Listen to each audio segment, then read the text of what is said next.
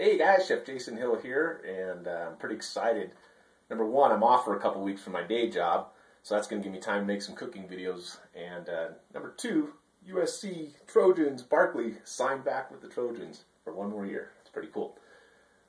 Before I do any cooking videos though, I've got to do the honey-do list for the wife. Got to keep the wife happy. Top of the list is her washing machine quit working. So instead of going out and buying a $350 machine, I spent 10 bucks, saw a fellow YouTuber do this, and I bought these little parts to replace. They're called dogs. And let me show you. First thing I did was I popped off the fabric softener. This guy just pops right out. And then down there was, below that was this little lid or whatever, seal. That just popped out. Then I had to get a tool. I got a ratchet with an extension, 7/16 to get this bolt out. So let me get some light on here for you.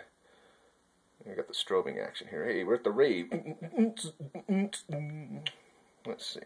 There's the bolt. After I undid that bolt, this whole thing just pops right up.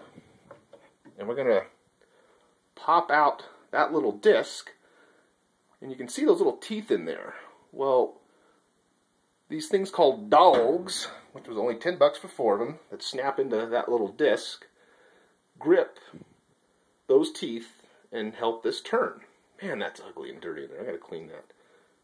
So, I'm just gonna pop that out, snap these guys in, and I'll be done with my first chore. Hopefully get back to making cooking videos. And then everything just pops back on.